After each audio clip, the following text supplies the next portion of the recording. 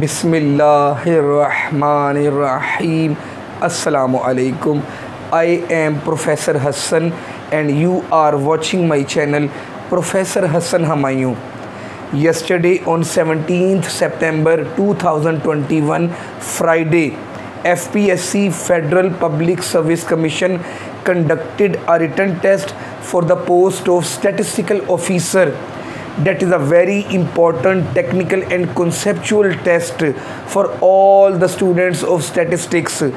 Dear students, I assure you, if you revise all the concepts of numerical and theoretical questions of statistics from my lectures videos for the portion of statistics, inshallah you will be selected, you will achieve your goal, you will pass every written test of statistics.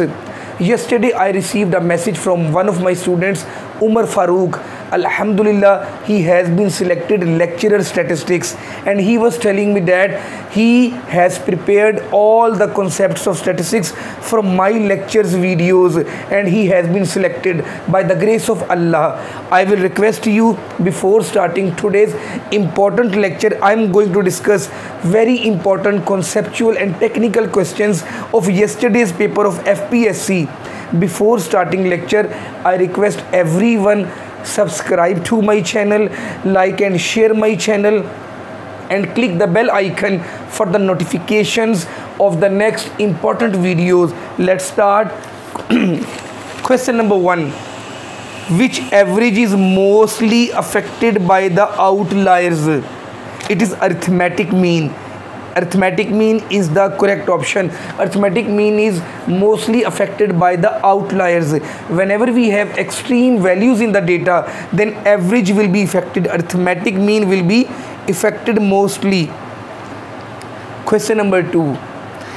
Which average is less affected by the outliers? And the answer is median. If you have outliers in your data, if you have extreme abnormal values in your data, then we arrange the data in ascending order and we take the central value. That's why median is not affected much as compared to other averages. The answer is median. Question number 3 of FPSC paper, a very important paper. Whenever we have pizza shaped graph, which type of graph is this? A very important one. It is pie chart. It is pie graph. Pie chart. It is pie graph. Question number 4. CPI, Consumer Price Index number, falls in which index? The answer is it falls in composite index numbers. Composite index numbers is the correct option in the exam, and these questions can be asked in the written test of lecturer statistics, in the written test of statistical officer, in the written test of research officer, in the written test of all these papers of statistics like the statistician paper, and these questions can also be asked in the interview. Please keep in mind. Question number 5, a very important one.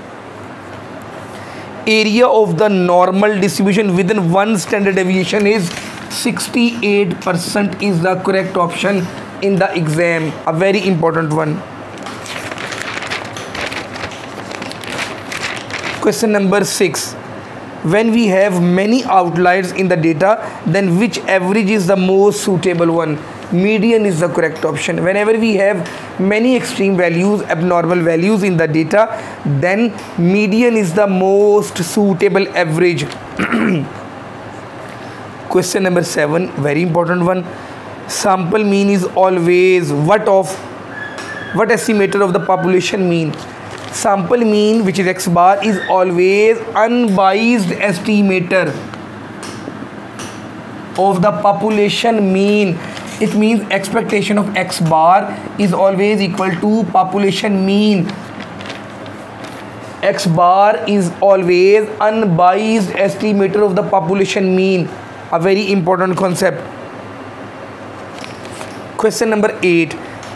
Very important question from the inference topic. When type 2 error occurs, I will discuss two things with you.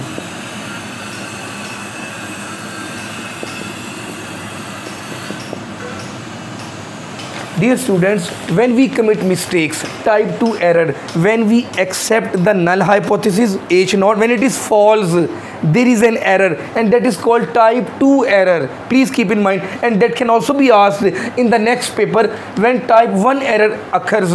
When we reject our null hypothesis, when H0 is true, then we commit the mistake, and that is called type 1 error. Please keep in mind, when we accept the null hypothesis H0, when it is false, it is type 2 error, and whenever we reject our null hypothesis H0, when it is true, then it is type 1 error. A very important one. Question number 9. A very important one. Question number 9. When we want to check the linear relationship between the two variables, which is the most commonly used formula? A very important one. If you want to check the linear relationship between two variables x and y, then which formula will be used mostly? We use regression equation. Regression equation is the correct option in the exam. Question number 10. Dear students, did you remember in the last lecture I discussed FPSC paper, solved paper of statistical officer, and there was a concept, and that has been repeated, I think. What is the graph of the time series? And I told you it is called histogram. That was the question in the last paper, and in addition to, I told you the graph of the frequency distribution.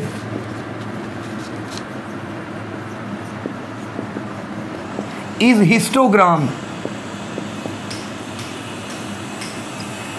That was the question of the exam. That graph of the time series is histogram, and that I told you in the last lecture. In addition to, that was for your knowledge, for your concepts. The graph of the frequency distribution is histogram. Now the question of the paper of yesterday is frequency distribution is represented by which type of graph, and the answer is histogram. That was the concept which I gave you in the last lecture. A very important one. The answer is histogram. Question number 11. What will be done when any value is missing in the time series? A very important question, and that question can be asked in the next papers. In the time series data, whenever any value is missing, then what do? We do adjustment by taking the average of the recent years. The correct option is by doing adjustment by taking the average of the recent years is the correct option. Question number 12. If we want to find rank correlation between the two variables, which formula will be used? A very important question. We will use Spearman's coefficient of rank correlation for finding the rank correlation between two variables. Spearman's coefficient of rank correlation is the correct option in the exam. Question number 13. A very conceptual question. If we have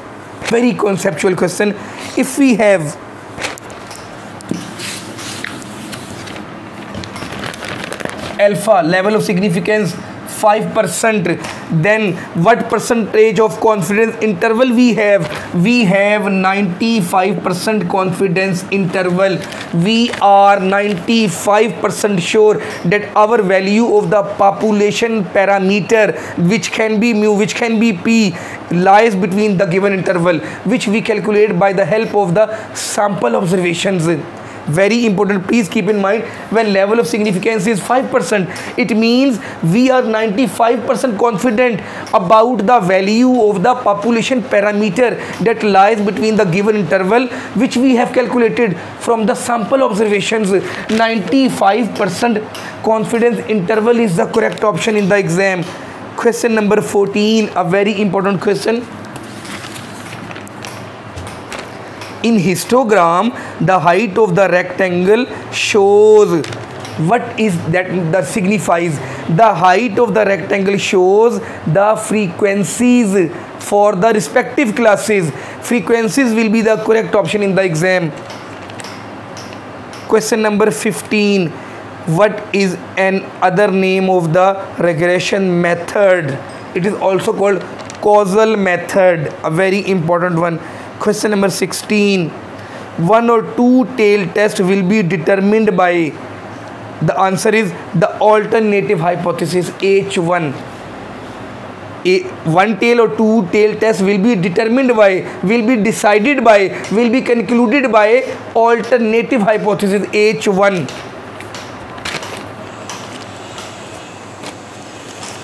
Now I will discuss last question of today's lecture with you people, and that is, what is the relationship between coefficient of determination and R square?